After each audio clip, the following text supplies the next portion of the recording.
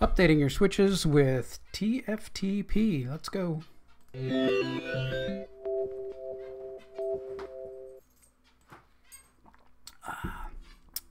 Hi, this is Tom with Tom's Tech Show, and today we're going to be updating a switch using TFTP. Now, many devices on your network will need to be updated. They all get firmware updates, security updates, and some are like home routers and things like that. They're pretty simple. Like if I go to my router, I just click, download the file and just click update, and I can update and upload the file directly to it. Sometimes you have to use something called TFTP.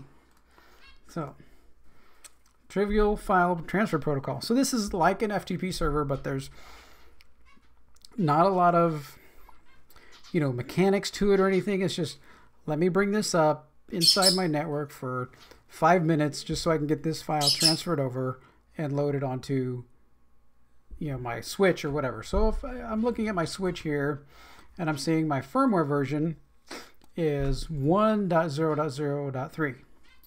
Okay, so if I go to Netgear, come down here, look at the current version is 1.6.0.4. So that's much newer, and I know already that I want to update. So I know there's probably going to be some good security fixes or something in there. I've downloaded the file here already, and it's a good idea once you have the file and it's downloaded to dig in here and look at the release notes. So this is going to tell you, we can look up these security fixes for what's going on. For more information, you can go to that link. There's a bug fix here. Something else we want to look at is here it says, after we upgrade to a version 1.6.0.3 or higher, it can't work with the Netgear Plus utility prior to their 2.7.2. So that's another thing we have to always watch for as we move forward and move the firmware forward. Are we breaking anything? Is our utility, is some management that we're using to connect to it, is that going to be broken?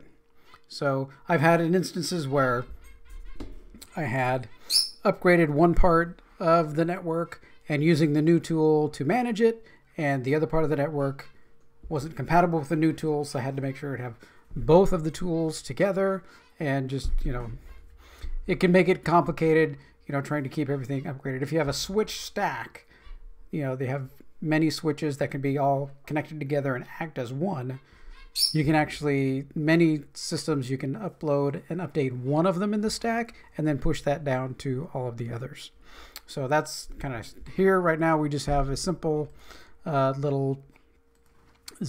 little ProSafe click switch.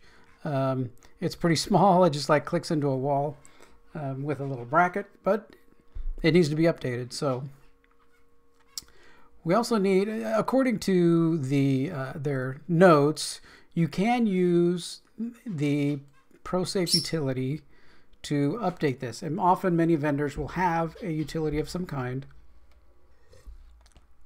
that will allow you to update the switch directly. But this would be specific to what vendor you're using. So if you have Dell, might be different from Cisco, might be different from Netgear, might be different from another brand. But many of them, and most of them, support TFTP. And most of the devices that I found usually use this TFTP method for updating. Okay.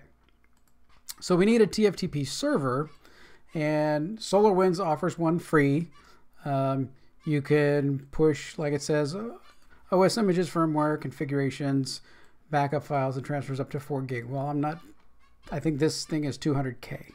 So it's definitely not going to be into the gigabyte range. So I can use this tool. It's easy, sign up and download the tool. I already have the tool downloaded here. It's right here. So I need to install it. Installing it is fairly quick and hopefully easy. Okay, so we're checking our install, and we're going to go next. We're going to agree, go next. It's just going to install it there. Next. installing. So these TFTP servers are extremely small. They don't take up much space. They're just there to just move the file over. So it already gives me this TFTP server service has started, and then here I'm seeing TFTP root is where the folder is. So I should be able to go to my copy this. This is the bin file. Here is the file that I need moved over to this system. So there's a directory here, TFTP root, and I paste it in there. It's only a couple of K. Okay, now I need to know what my IP address is. So we'll come down and go Windows System, Command Prompt, IP config, and I am 192.168.1.47. Okay, so one thing I'm going to do just for this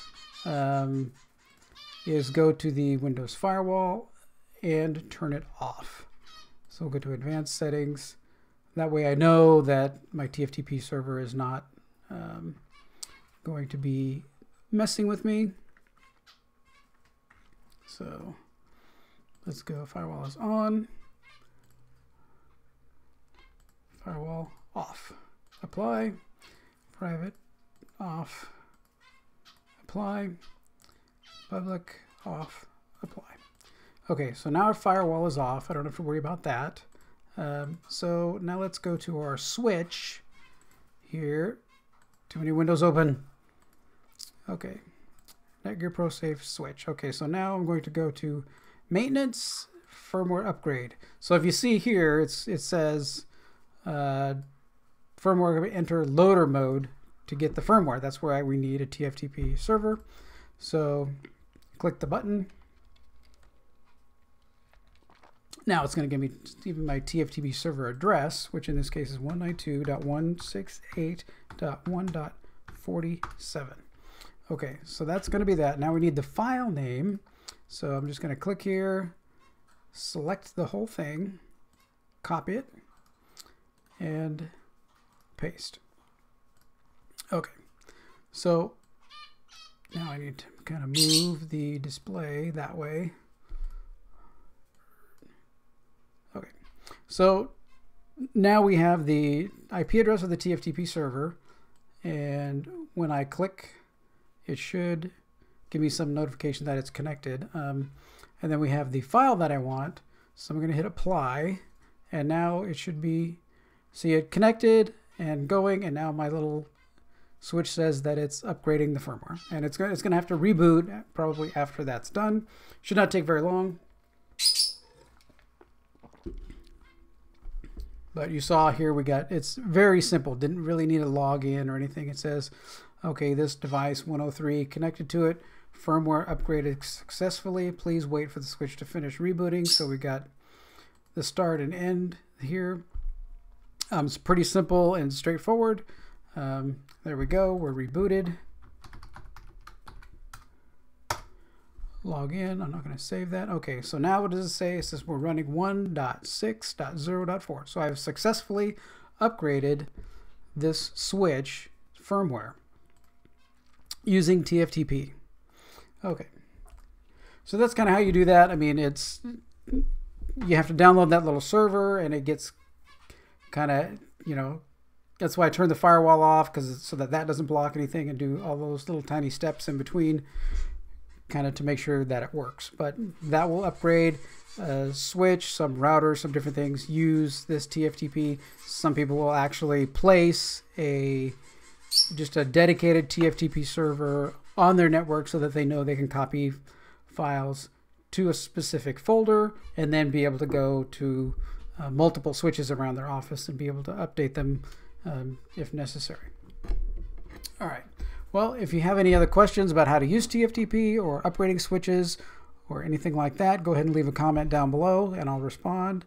I have 70 subscribers. Thank you everybody who's subscribing. I appreciate it. This channel is fun for me to do, and I like, putting out information. So continue to like and subscribe my videos, and I will continue to make them. All right. Well, thanks for watching this one, and take care.